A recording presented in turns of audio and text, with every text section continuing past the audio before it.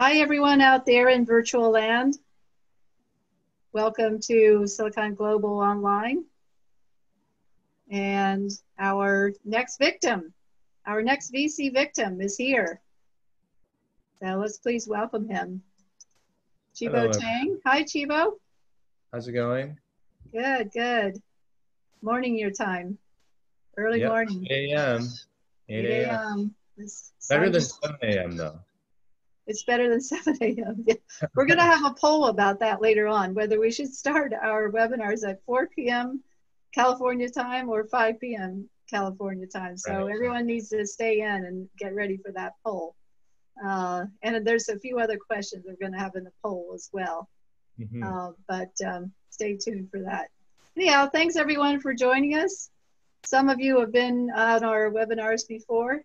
Ask a VC Anything. We started it when we couldn't travel anymore.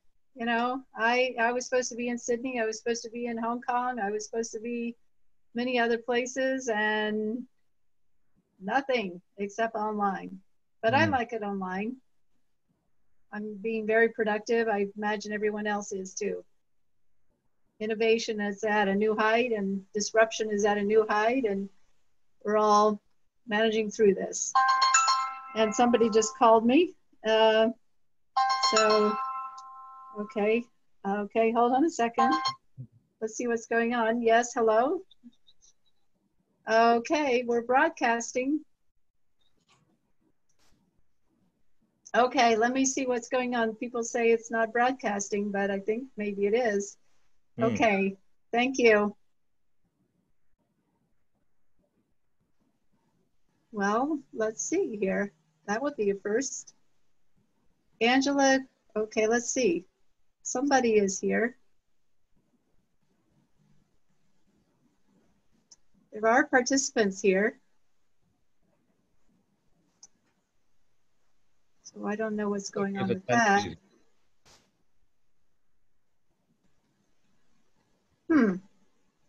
Well, I do see participants there. Let's see who's saying things here.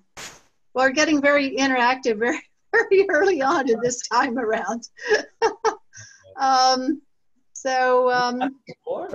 Yeah, you know, usually we do the interactive part a little later. That's great. But the chat says that, you know, everything is broadcasting, so. The chat says everything's broadcasting. Okay, yeah. Well, you know, false alarm. Yeah. Everyone, we're carrying on. That was a false alarm. Thank goodness for that. Okay, anyhow, sign up for everything we have going, all this content that's out there. Our newsletter, our Circle membership. You know, I've neglected to promote that in prior webinars, but Silicon Dragon Circle membership is a great thing. Gets you access to our webinars, gets you VIP invitations and our videos and our mobile app and Ask a VC Anything. All right, now we're gonna go to the star of our show, Chibo Tang. It's a GP at the Alibaba Entrepreneurs Fund, and definitely of equal status is that from that is the partner at Gobi Partners China. So Chibo, hello again. Hello. It's good to see you again, Rebecca. It's been a while. Good to see you. Yeah, it has been a while. I haven't been able to get to Hong Kong. Right, right. So the last time I was there was January. Oh, okay. Well, that's not so far away. No, it wasn't. And I was there in November as well. So, you know, 2 times in the last, what, 8 months. Right. Things have really seemed to, things are moving in fast motion to me right now. How about for you? Oh yeah, for sure. I mean, this is, these last 6 months have been, you know, unprecedented. And it seems like more just keeps getting thrown at us, so. That's true. That's true. Well, I like this picture of you, Chibo. Oh, thank you. That looks like it was professionally taken. Yeah, it was at some like photo studio. Oh, okay. Wow. Yeah. Very professional. Oh, I'm almost intimidated by that photo. Really, really. Oh yeah. It's like my one good photo out of like 200 that we took. So. Okay. Well, it is a good photo. Okay, so who is Chibo Tang? Hmm. All right. I should actually make this a quiz show in the future. Like, okay, if we can guess where you were born and where you grew up. But Right. we have all the clues here already. Born in Shanghai, grew up in Boston, Harvard College grad. What did you study? What was your undergrad? I was applied math, and economics. Okay. So yeah, I started off actually wanting to be an engineer, but I couldn't cut it. So I ended Oh, up being math. math is easier than engineering for you, anyhow. Yeah, I guess it was more directed. Yeah. It's more what? It's more like targeted in terms of skill set. Like Okay. engineering, you need like to be smart in a lot of different things, you know? I think that's why I didn't get into MIT. But you got your MBA from CBIS in Yeah, yeah. Shanghai. Yeah, no, that was just kind of like it was like a finance MBA, so that was just kind of part-time on the side. So just want to Oh, localize. part-time on the side. Oh, just get your MBA part-time on the side. Right. Okay. Now you're living in Hong Kong. Yeah. Okay. And well, tell us a little bit about your career path. You know, a couple of jobs here before you became a venture capitalist. How did that happen? Tell us a Right. little bit about that. Um, so yeah, so born in Shanghai, I'm Shanghainese. I identify as Shanghainese, but you know, I grew up in the U.S. since I was 3, and so everyone I meet in China, they just think that I'm still an ABC, right? I mean, they're just like, you're still so Chinese, you're still so American, and I'm like, no, I'm very Chinese. I speak like fluent Mandarin, but you know, they don't buy it. So like when I graduated from Harvard, I moved back to China because, you know, I saw the opportunity there. I really wanted to build my career there and I really wanted to localize. So I was based in Shanghai, doing management consulting at Monitor Group. This was way before like their acquisition by Deloitte. And so at that time, it was still kind of an independent management consultancy that was founded by Michael Porter. So there was a lot of stuff on strategy, marketing strategies, things like that. But since I was also, you know, native English speaker. I was like the one native English speaker in our Shanghai office. They Oh, basically utilized me as like that international consultant, you know. And I so I see. was basically staffed on projects all over Southeast Asia, the Middle East. I think I did like one project in 2 years in China. And you know, I was doing like this urban development project in Saudi Arabia, in like, and that was like towards the end of my stint, and it was like a 6-month project. This was back before Saudi had really opened up and started to kind of modernize. There were no movie theaters, no nothing. Oh my God. And I was just sitting out there in the 4th month, and I was just like, this is not what I signed up for. Um, for my China experience, you know? Yeah. Um, and then so I just quit in the middle of that project. I went back to Shanghai. Lucky for me, I managed to link up with you know, another Harvard alum called Tom Tsao. So he was the one of the co-founders of Gobi. And Yeah. at that point, we met up, and he was just like, "Look, I mean, I think you've learned enough in consulting. It's time to put that to use." And he pulled me in, and basically I've been doing venture capital ever since. Okay. So I Yeah, I joined know Gobi. Thomas. I remember meeting Thomas in Shanghai back when I was doing research for my first book, Silicon Dragon. And Right? that was, when did you join Gobi? I joined Gobi in 2009. Okay. Yeah, So so I've back been, then when I met Thomas, you hadn't even joined yet. yeah, could be. Yeah. Could, So, yeah. okay. And then how did take me through the transition now to also Gobi running the Alibaba Hong Kong Entrepreneurs Fund? Yeah, yeah. No, I mean, so basically I've been with Gobi for 10 plus years, like the 11th this year. And Okay. so I've been lucky enough to, you know, experience that whole career progression within one firm, within one venture capital firm that's been Right. around China for over 17 years now. And so, you know, the whole life cycle of being a general partner, of managing a venture capital fund, from like the first fundraise up to like investments, the portfolio management, exits. I mean, you know, I've been around long enough to see and experience and drive a lot of that. And so like the first part of my career was basically, you know, in Shanghai, where I was doing all the investments and like a lot of venture capital things in within mainland China. The Ali Fund was actually set up in 2016. And so for, I guess for people who are listening in, the Alibaba Entrepreneurs Fund is a unique vehicle set up by Alibaba, where they're the sole LP, and they've selected third-party GPs to manage it, right? And so there's an Alibaba Entrepreneurs Fund in Hong Kong, and Gobi is the GP for that fund. And then there's also one in Taiwan, where there are 2 other GPs. As the GP, we manage all the investment activities, and basically, you know, manage a portfolio and do all that. And so that started in 2016, and I began to manage that like remotely from Shanghai then. But you know, at that time there wasn't much going on in Hong Kong, and or so people thought, right?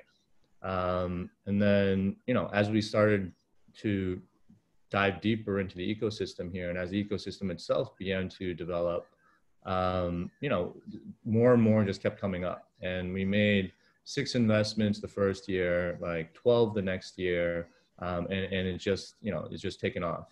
And so I decided to move to Hong Kong in 2017.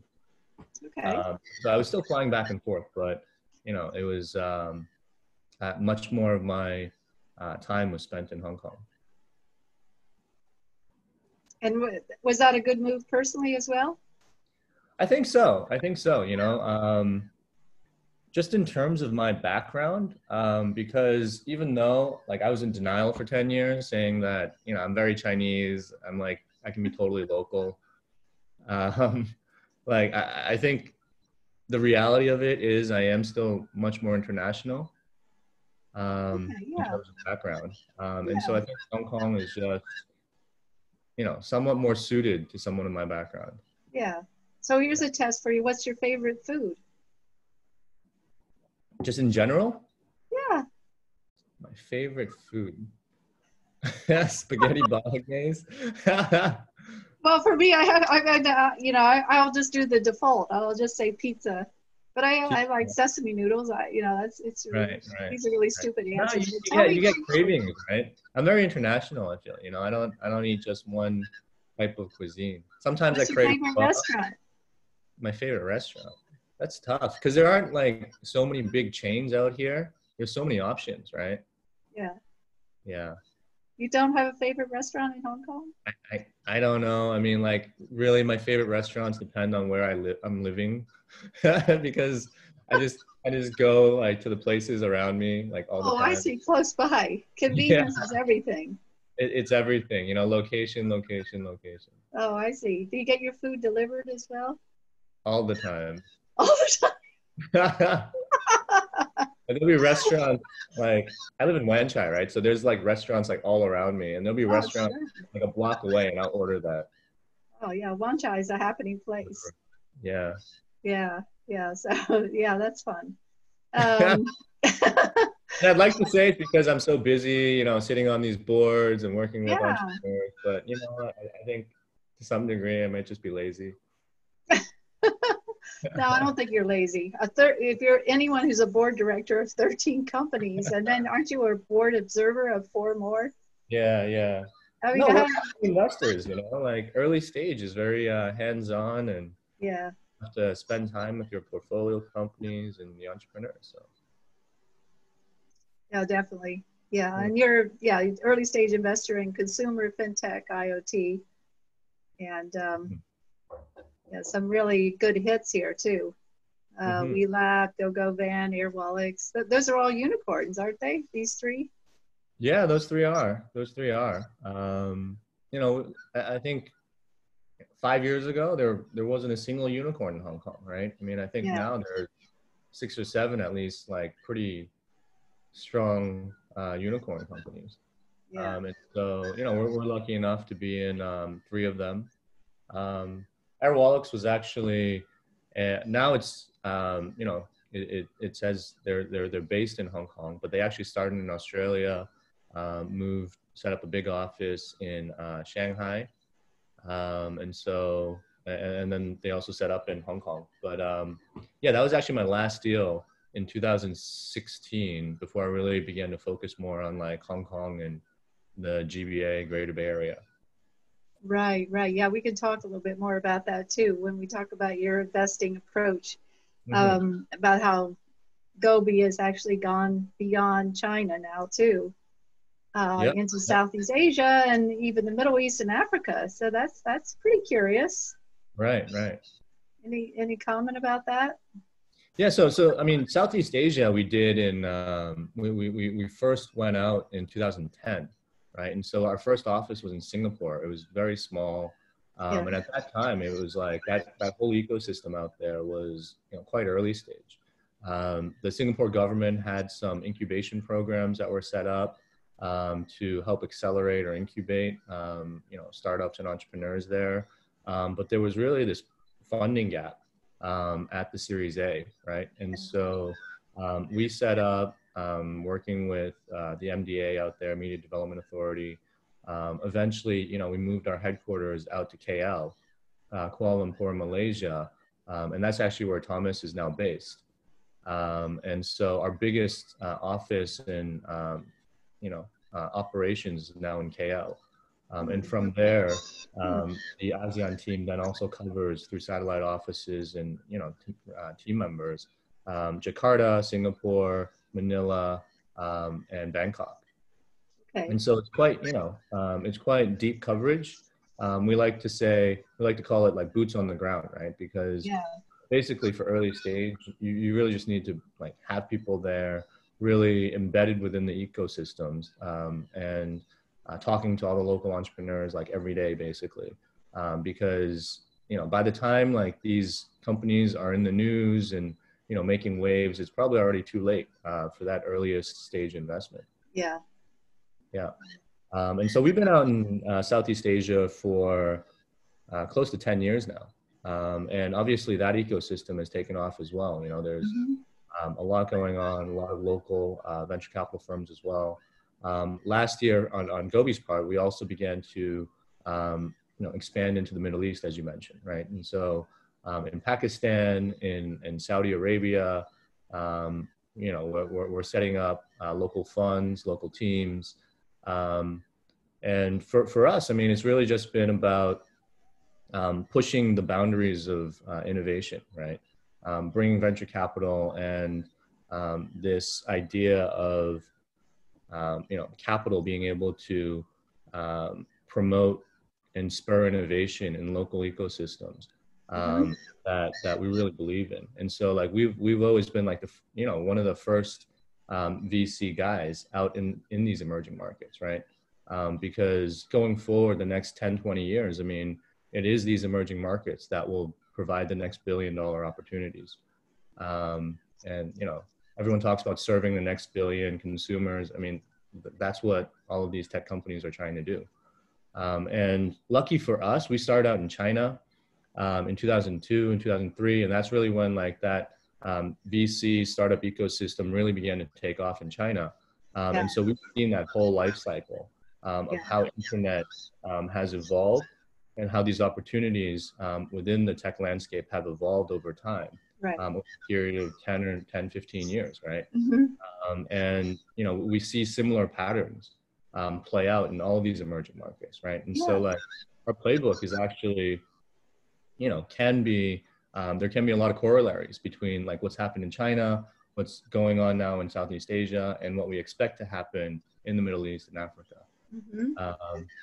And just touching upon Africa, we also, we're working together with a company called Transsion, which is one of the largest low-cost smartphone manufacturers in Africa. They have like 70% market share or something like super high like that. And, we've invested in this local kind of accelerator program.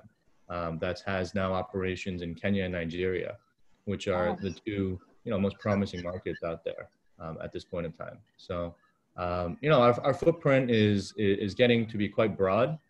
But again, I mean, like Gobi is still very much China centric. And, a lot of the learnings and investment trends that we see in China, we would like to apply to the rest of the world. Sure. Have you raised separate funds for these other markets, or are you all investing out of? Nope. So we have like flagship funds in China, but those are primarily for Greater China opportunities, or companies that have interest in Greater China. Yeah. For Southeast Asia, we have local Southeast Asian funds, whether those are in like Malaysian ringgit or other local currencies, and also a US dollar fund out there. For Pakistan and Saudi, we're working with local governments as as those are the primary stakeholders in ecosystems that are still very much at the early stage. And so we work with them to kind of develop that ecosystem together. Right. So they're investors in the funds that you have. Exactly. I see. Okay. Well, let's move on. This struck me when I was reading about you, that you say that you're a career cynic. And, what does that mean? You're a career cynic? I mean, you're just skeptical about everything, or what does career cynic mean? Well, it's just so many years in venture capital, you realize, you meet like thousands of people, right? Whether they're entrepreneurs, service providers, like people in the industry, whatever, right? I mean, like you're taking meetings, people are pitching you, you just become, you just look for areas where there's that are questionable. And I guess I've always been a little bit cynical, sarcastic type person. Even though I do it in what I think is a relatively easygoing way. Although, sometimes when I go to judge certain startup competitions, people are like, "Oh, Chibo, you were so direct," and like they were very taken aback by your very direct questions. And I'm just like, you know what? Sometimes just gotta call it what it is, and just gotta ask the right questions. Yeah. Well, I think that's a good trait for a VC. I mean, you don't want your VC, trying to act like, put on a false face. Right. You don't want that. You want to have that direct, Yeah, most people appreciate the feedback, right? Oh yeah, definitely. Okay, out there in the audience, we want some feedback from you. I thank you everyone for telling us that the broadcasting is fine. Thank you, Douglas, for saying that. Thank you, Hal, for saying that, and thank you, Hal, for saying math is much easier. Electrical engineering is hard, especially vector dynamics. It's true. Well, I have to say math was my worst subject, and it still is. Numbers just are perplexing to me, but words are okay. I can follow along with letters and music, but I can't do math. Not very well anyhow. Okay, so what does life enthusiast mean? What are you enthusiastic about in life? I just like to enjoy life, right? Yeah. I mean, don't think too much, just do what you like to do, hang out with who you like to hang out with. Okay. Yeah. Do you hang out with your portfolio company founders? Sometimes, yeah. Actually, I mean, I found that, some of these CEOs, just because you're with them from day one, you're going through ups and downs, like good times, bad times. I mean, like you guys really bond. And, they come to you for advice, to ask what you think. You tell them what you really think, right? And that's oftentimes only your best friends would tell you that. Sure. So yeah, I do hang out with them. What's a surprising thing that's happened with a portfolio company? Something totally unexpected, either good or bad. Right. Well, there's so many stories of portfolio companies and entrepreneurs, and like the whole like fundraising process. Why don't you pick out a recent one then, when this whole COVID situation? Pick out one. Right. Well, the one that really stands out to me is the obviously the bad stands out more prominently, you know. So we invested in this consumer focused VR company, right? They do like offline retail VR experiences, and the company's called Sandbox VR. And so that, you know, that company was like one of our star portfolio companies in Hong Kong. They're Hong Kong based, but you know, we led the seed round, and Andreessen Horowitz, A16Z led their Series A, and that was their first investment out in Asia. And so, you know, the company was tracking extremely well after the investment.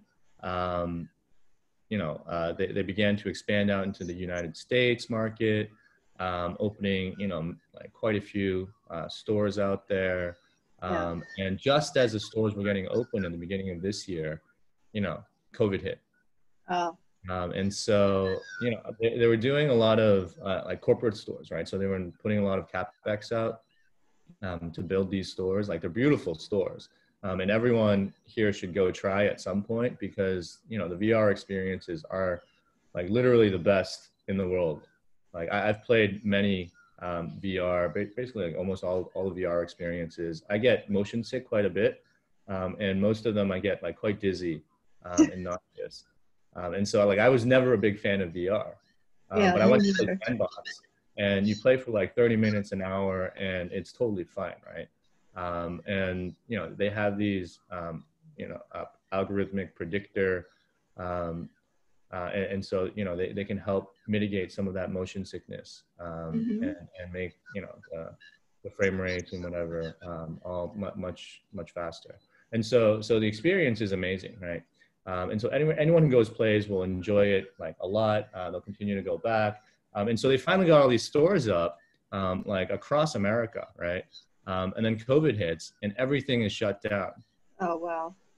And so you can imagine what it does for like the company's cash flow, right? And so, you know, we've been, you know, Andreessen and us, we've been trying to, you know, to get this company through these tough times. Oh, yeah.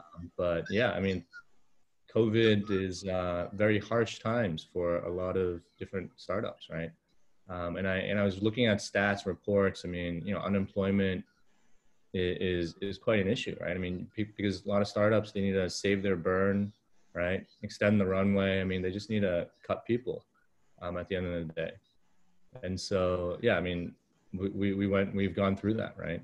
I think these last few months, I mean, like on Gobi's side, yeah, we've just been working with portfolio companies a lot, just making sure that they're in the right mindset, they have the right plan in place, just to get through this. And because no one knows how long this will actually be, you know, it's always, we always push them to be more conservative.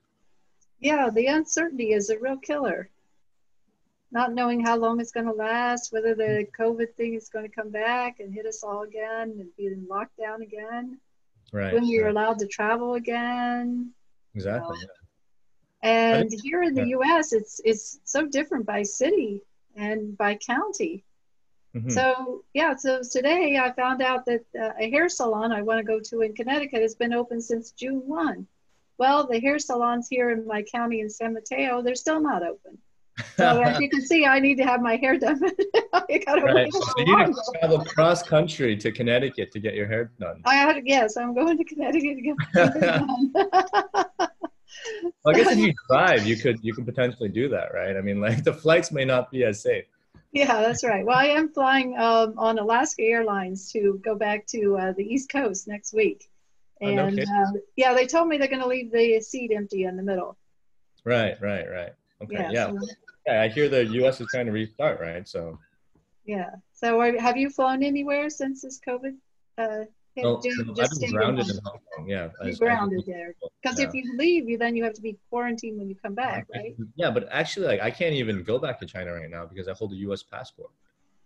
So you know, for foreign passport holders, like, even if you choose quarantine, you're not allowed in. I see. Right. Oh, wow. Okay. Does that mean you're going to invest more in Hong Kong then? Yeah. No, I'm lucky enough. I mean, Hong Kong is actually quite you know, it's almost life as normal, you know, other than the travel.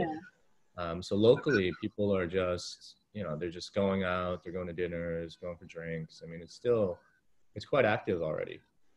That's good. Yeah. Yeah, I wish I could be there. Mm. We're doing our Hong Kong event virtually during the Start Me Up Hong Kong Festival. It's going to be virtual Mm-hmm. on July 9. Actually, you're going to be on that. Yeah, yeah, yeah. No, so, yeah, I'm going to be speaking at quite a few events that week. Okay, that's good. So, yeah, I think no, everything's gone virtual, right? Like, and to be Everything. honest, I'm not a huge fan of these virtual events just because it just doesn't feel the same. Right. But you know, everyone has to deal with. With what they have. Yeah, exactly. Right. Okay, I'm going to share the screen again now because we're going to go to questions. Mm-hmm. Okay, all you people there in the audience, time to get your questions ready for Chibo. If you don't have any questions, you know what the threat is. The threat is that I keep going, and then you're going to be bored, so you need to ask your own question. Hmm. Yeah, Chibo, keep an eye on that chat there, see if you spot any coming in. You know, the title of the show is Ask a VC Anything, so you better be out there asking something. Okay, here's Hal Kelman. He wants to know. I've always been a realist, so we have a realist and now we have a cynic. And he wants to know, have you met the two co-founders of Stripe? I don't know. Where's this question coming from? All right. He wants to know that. And unfortunately, I have not. So Jack, who's the CEO of Airwallex, he's very good friends with Patrick. yeah.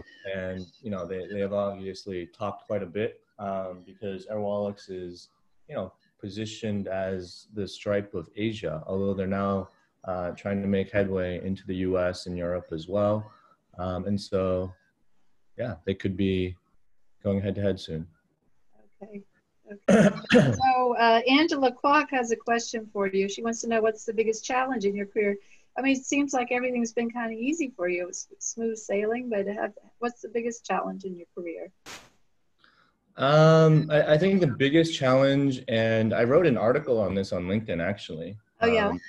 You know, the pros and cons of joining VC at a young age, right? And the biggest challenge has really just been, you know, sticking to it. Sticking to it. Okay. Yeah, I mean, you talk about it now, and you know, it's 10, 11 years in, but yeah, in like the third to fifth or sixth years, I mean, like it's a gruel, man. It's grueling. Because it's such you a know long. what Bill Ty did? Bill Ty was on all these boards, right? And finally one day he said that he was just living his life on boards, and he decided to quit. Mm-hmm. And that's when he took up kite surfing. and so, but then kite surfing opened a whole other, all these other doors that it was good for networking. And he met all these other people, and then he started investing in some startups in Australia and other places around. And it's been good for him, I think, overall. So maybe you're going to do something like that, Chibo. Maybe. Everyone's path is different, you know. Maybe. What? Just maybe?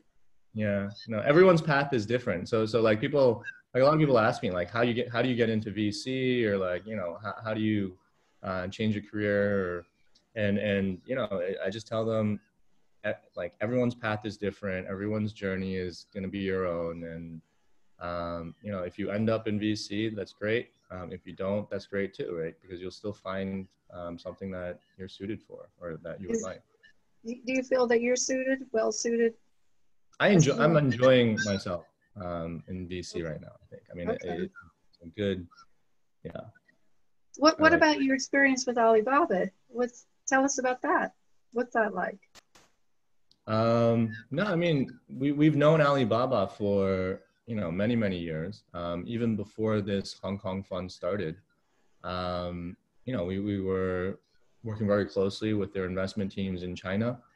They've actually invested in several of our portfolio companies in the China portfolio.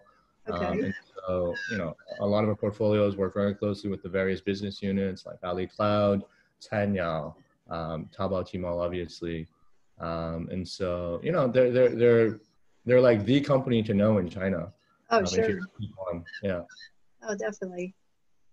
Douglas Lee from Invest Hong Kong wants to know if you could talk about some of your exits and what were the triggers, like acquisitions or IPOs or some Right, other right. So trigger. yeah, so actually we had two exits last year, one this year. They're all through acquisition. Okay. Two of them last year were actually through Alibaba, right? And so I think, you know, Gobi has had a long history of working very closely with big corporate players, corporate venture capital or corporate M&A. And, you know, quite a few are investors in our funds. And so just having this strategic LP and strategic corporate network Yeah. has been extremely valuable for us, right? Whether that's in terms of just business development for our portfolio companies or in terms of next round financing, but also in terms of exits, right? From a corporate perspective, I mean, they see what we're doing, they learn about our portfolio companies early on, they get comfortable with the business and the technology, and then they either are very open to invest or to just, you know, acquire these companies. Okay. So two acquisitions by Alibaba. Mm-hmm. What were the two companies? One was called Team Vision, which is, you know, a cloud-based collaboration tool platform in Yeah. China. Yeah. And the other one was called Dianwada, which is a logistics company. I see. Yeah. What are you seeing today in the Hong Kong startup environment that's exciting? Yeah. So we've done, you know, like over 40 investments here in Hong Kong, A lot. including, you know, quite a bunch through our Hong Kong AI Lab project, Yeah. which is like an accelerator that we're doing together with SenseTime and Hong Kong Science Park. But, you know, upon reviewing like the portfolio, I'd say that we've been most active in AI, fintech, and logistics. And those are three sectors that we feel Hong Kong is especially well suited for. You know, just based on their core competencies and the industries that have been built here over, you know, decades. Yeah. Okay. When was the AI lab set up? It was actually set up like, I think 2 years ago or so. Yeah. Yeah, in 2018. But yeah, I mean, we have like a physical space out in Science Park. Right. So that, you know, that's what Science Park provides. The Ali Fund and Alibaba, you know, we provide a lot of ecosystem resources. The fund itself provides funding. And then on SenseTime side, they also, you know, they're also very active on the technology side Yeah. and data side. Yeah. Yeah, it's pretty exciting. This AI lab, and you've gotten Alibaba, Hong Kong Science Technology Park, and SenseTime all involved in that. Mm-hmm. Mm-hmm. That's good going. Was that at your impetus? Yeah, well, you know, it's all the team, right? So I'm lucky enough, and this is kind of goes back to having 13 or, you know, 17 board activities, right? I mean, like able to help, you know, bring in the team and everyone pitches in. So Right. Okay. yeah. So you're going to be humble then. Mm-mm. So Sophie Wong wants to know about Alibaba and the Entrepreneurs Fund conviction on e-commerce versus offline retail. So, you know, the online, offline, that Alibaba made a common phrase. I mean, what about the investing from the Entrepreneurs Fund? E-commerce, offline, both of them? Mm-hmm. Well, you know, and this is something that I don't know if it's necessarily specific to the Alibaba Fund, Yeah. but just in general, how technology has impacted offline retail and retail in general. I mean, you know, we've seen, you know, this wave or this trend in China, maybe like a year or a year and a half ago now, in China, where, you know, everything was about omni retail, right? Just kind of the merging of, you know, offline retail, online, like e-commerce, and how brands need to have this omni-channel approach. And, you know, other other things that we've seen are, this concept of new retail. I mean, there's so many buzzwords, right? New I know. retail around like, unmanned like stores, or, like robotic checkouts, or, just using all types of technology, whether that's like beacon technology, or, video surveillance, or just heat Right. mapping. I mean, we've seen so many different applications Yeah. in the retail space of, this, just to try to kind of disrupt what the traditional retail store has Sure. been, retail experience Sure. has been. No, Ultimately, yeah. Oh, sorry. Go ahead. Go ahead. no, ultimately, I mean, like in China, I mean, a lot of that new retail stuff played out, and yeah, a lot of it has been hype, right? And a lot of money has gone in. There's been quite a lot of deployment, but ultimately, the consumers are just like, you know what, this is just too complicated for me. It's either the technology is not as advanced, or has not made the experience so streamlined that it'd be worth it, or the efficiencies of the model are just not there yet. And I think it's just faster, especially for um, older demographics. They're just like, I just don't want to deal with this. Please just give me a cashier, right? Right. But no cash. No cash. Yeah, exactly. No cash. But someone who can like put this 2D barcode in front of me, and then so I can scan it, right? Yeah. Yeah, that's right. Well, I remember when I was doing this book, Right. there's some aspects of new retail in here, and I asked Alibaba to explain new retail to me. What exactly, and here's gets to your point of the hype thing, sort of like what the Singles Day thing was another invention Right. Yeah. from Alibaba. But anyhow, they did send me like a real long explanation of what new retail is. It's real long. Right. Anyhow, I still don't really understand it. No, I do get it more now than I used to. Right. Okay, here's another question. Wants to know, speaking about past, present, and future, what about the industry? How's it changed in the past 10 years? And how do you think it's going to change in the next 10 years? You're going to still be a VC 10 years from now? I hope so. I hope to still have a job, I think this is quite a broad question, right? I mean, like, is Well, it it is, the yeah. VC industry, or is it like the technology, or like, traditional industries?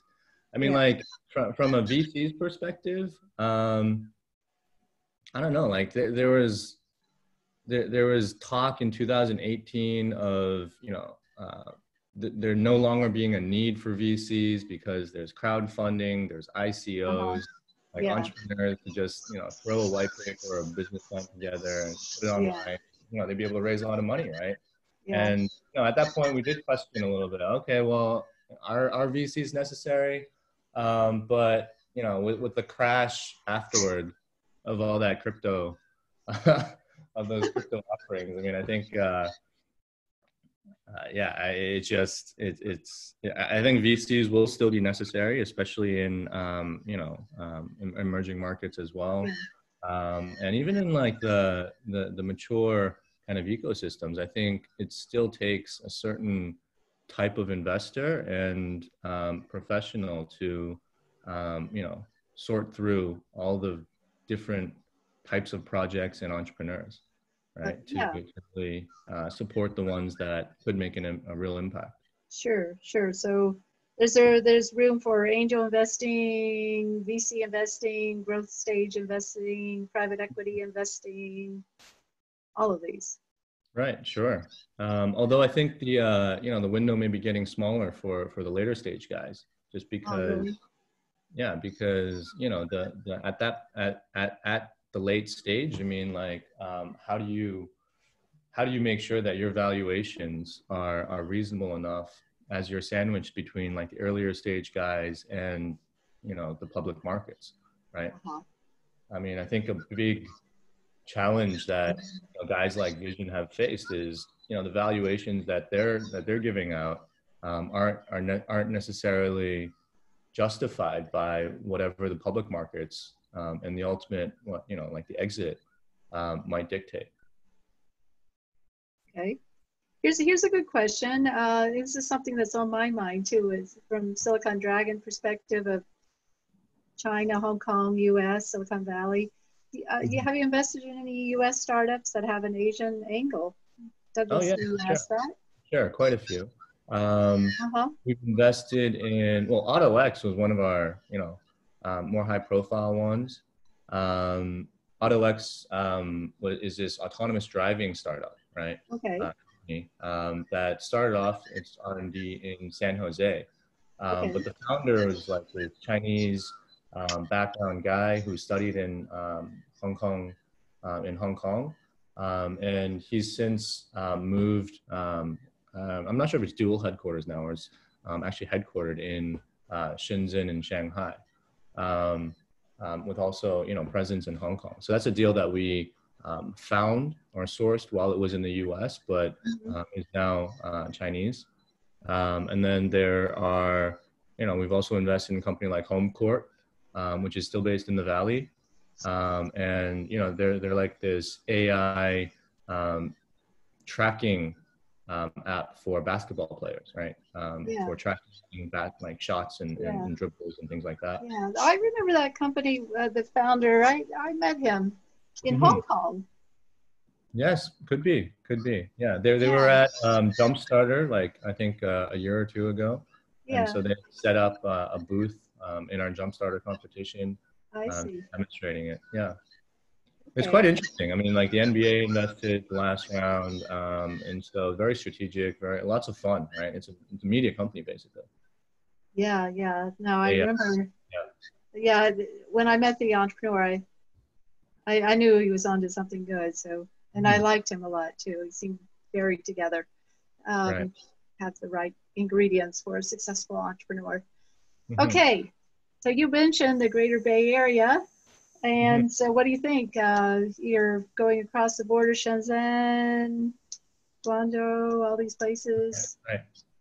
Right. No. So, I mean, the last couple of years, China and, in Hong Kong as well. I mean, there's been a lot of buzz around this GBA or Greater Bay Area concept. Yeah. To date, and in terms of like actual policies and, regulatory frameworks rolled out, I mean, it's still pretty preliminary. But there's no doubt in everyone's mind that this is going to be one of the key initiatives and in terms of regional development for China going forward, right? And so I'm personally quite excited about what this could mean because within the GBA is Hong Kong and Macau, right? The two special administrative regions of China where it is one country, two systems, and how those systems then would be integrated or correlated in the future could have very interesting implications going forward. Obviously we have a big presence here in Hong Kong. I'm very interested in building that presence in Macau as well. And so that's something that we've been working on. Obviously the rest of GBA from like a mainland perspective, Shenzhen is, one of the key cities for innovation, just because Tencent is based there. There will be, a much deeper ecosystem built out there as well in the Nansan district. Right. And then in Guangzhou, I mean, that's been traditional city, but there is so much manufacturing and, a lot of different industries out there. And so we would envision that these four cities of Hong Kong, Macau, Shenzhen, and Guangzhou would probably be the key hotspots for any type of early stage investment going forward. Yeah, and startups that are starting up in Hong Kong, that's a good market for them, the Greater Bay Area. A much larger market than just Hong Kong. Right. And I think, there are initiatives that the Hong Kong government is pushing together with the rest of the GBA in terms of whether those are virtual insurance licenses or virtual banking licenses that could ultimately have overall GBA coverage. And so we see that those things are happening, are on the way, and could be very interesting, right? It really just opens up the market. Oh yeah. Yeah, that is good. Okay, we're going to be moving to our networking portion of the webinar of our show. And so we're going to be signing off this in a moment. But there's just one more question here, and I can't allow Alice to be disappointed in me by not asking it. So Alice, I'm giving you your moment. Is crypto still an early investing stage in Hong Kong? That's difficult to say. I think that there was, 2 years ago, there was this huge wave of crypto people basically invading Hong Kong. Like every innovation conference or summit, I mean, there'd be like so many crypto people just networking on the side, Yeah. But after it tanked at the end of 2018, it's been very quiet.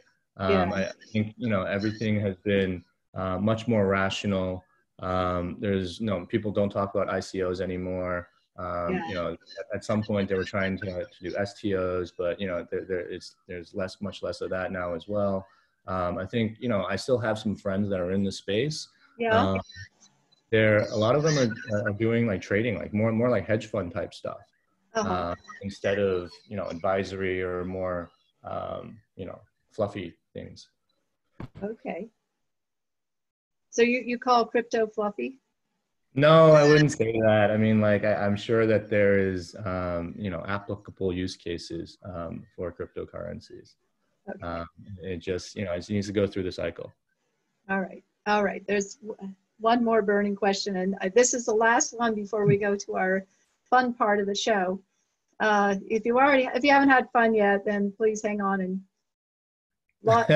check your email for the login for the next part of this.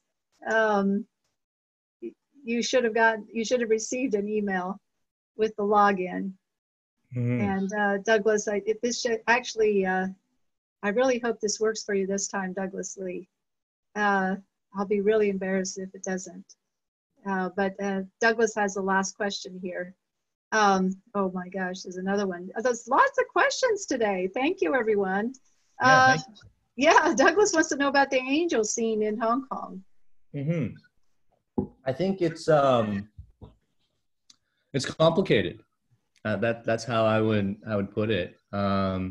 Because Hong Kong has very high per capita income and there's a lot of people in finance, bankers, like PE, whatever. I mean, I think there's a lot of people with disposable income here, and obviously a lot of family offices, and so if you're looking for angel investment, I mean, there's many different channels or many different avenues where you can potentially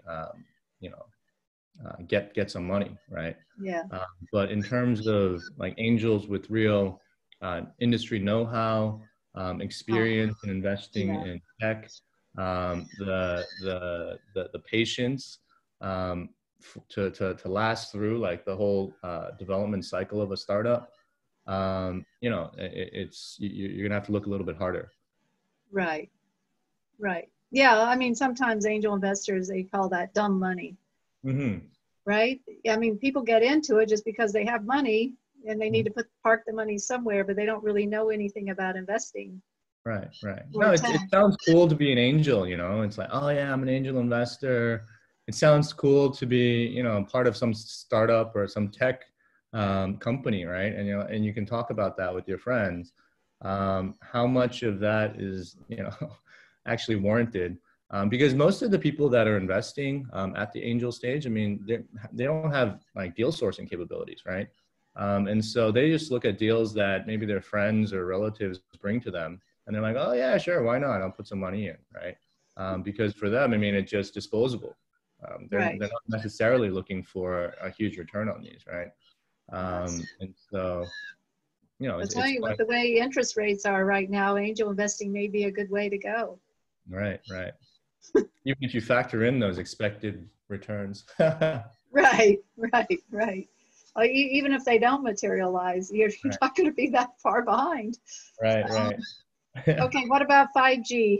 5G, you know, that's one of the big issues today with Huawei and the new telecom standards. And is this an investment theme around 5G? Are you doing anything around 5G that you find interesting? I think 5G is, you know, part of the fundamental infrastructure that will be driving a lot of the innovation over the next 10, 20 years. I think China is definitely going to be one of the front runners in terms of deployment, in terms of application, rollout, in terms of adoption. And for us, I mean, it's just kind of, we look less at the infrastructure part of it. We look more at the application part, the application layers, right? And those can be in, you know, like IoT, connected devices, basically all the things that, all the areas that you would need for devices to like be connected and talking to each other in real time. You know, we look a lot at digital factories, digitizing those supply chains. And, you know, this is going to be an important element of that. In terms of consumer, we see a lot of opportunity in like the VR and, you know, more high definition kind of video streaming, live streaming type. And yeah, I mean, as more data and more businesses move to the cloud, I mean, just having that level of connectivity and speed and reliance, I mean, that's going to be super important. Yeah. Okay. Well, good. Thank you, everyone, for hanging in there with us, and most of all, Chibo. And our thanks to Invest Hong Kong for being our wonderful partner here in San Francisco, New York, Hong Kong. Let me tell you what's coming up. Next week, we have James Mee of Lightspeed China Capital, and he's going to be on at 5 p.m. And so hopefully you'll tune into that. And then July 9th, during the Start Me Up Hong Kong Festival, we have these three VCs, Edith Young, Titus Bukowski, Chibo, and myself, talking about the latest Internet Trends Report. So that's going to be interesting. And Another then, 8 a.m. What? Another 8 a.m. Yeah, it is. But, you know, okay, we're going to get you to be an early riser yet, Chibo. That's great. Okay, now, and then, look at this one. There's a new book out. It's not out quite yet. It's called Feeding the Dragon. Inside the $1 Trillion Dilemma Facing Hollywood, the NBA and American Business. It's written by this guy, Chris Fenton, who I know from Hollywood circles. And then we have a fellow, Anas Uzzaman from Pegasus Tech Ventures. He's an investor in, you know, that new startup that Meg Whitman's involved in, digital entertainment startup in LA. He's an investor in that. And so that's kind of our digital, we usually do a digital LA theme for our LA event, which is usually great. And we have so much fun there, but this year we're going to do it virtually. And then August 6th of 4 p.m., because this person is on the West Coast, Chibo, 4 p.m. Ask a VC anything. This is the guy who runs Bloomberg's VC fund. And, you know, I've interviewed him and he's opened some doors for me and I appreciate that. So Roy is here, and we'll have we'll be doing these all through August too, not taking a break, but a little bit of a break between July 10 and August 6th, because Rebecca's going to be doing a road tour. You'll hear more about the road tour later on. So particularly if you on the way to Connecticut, right? Yeah, no, Connecticut's not on the road tour, I don't think. But the road tour will be starting from the East Coast. Yes, it will be starting from the East Coast. Well, I guess I could count my West Coast to East Coast plane ride. Okay, I'll count that. Okay, so tune in to all these content and Circle memberships to find out where I'm going on my road tour. And check your email for your login for this forum. And there's going to be a poll in the next segment of this. So I want to have everyone's opinion. Okay? So let's thank Chibo for hanging in there with us. And thank you all the panelists for the great questions. And I'm going to do our traditional toast. I get to do it again on the meeting on the Hollywood Squares. Chibo. Chibo, I know you're drinking water, but it's okay. Cheers. Cheers. Thank you. Okay, see you all online and in a moment. All right? Thank you. Bye. Bye.